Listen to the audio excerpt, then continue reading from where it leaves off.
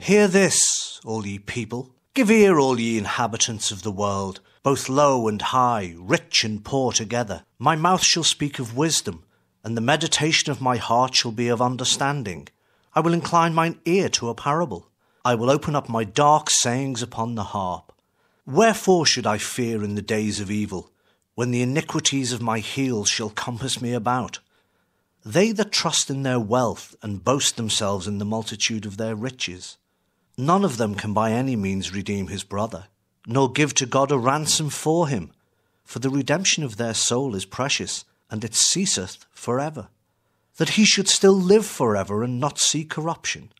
For he seeth that wise men die. Likewise the fool and the brutish person perish, and leave their wealth to others. Their inward thought is, that their houses shall continue forever, and their dwelling places to all generations. They call their lands after their own names.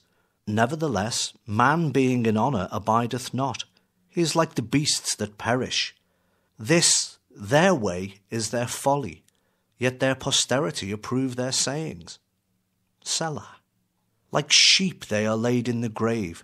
Death shall feed on them, and the upright shall have dominion over them in the morning, and their beauty shall consume in the grave from their dwelling. But God will redeem my soul from the power of the grave, for he shall receive me. Selah.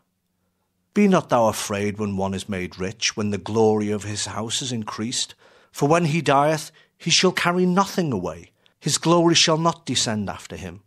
Though while he lived he blessed his soul, and men will praise thee when thou doest well to thyself. He shall go to the generation of his fathers. They shall never see the light.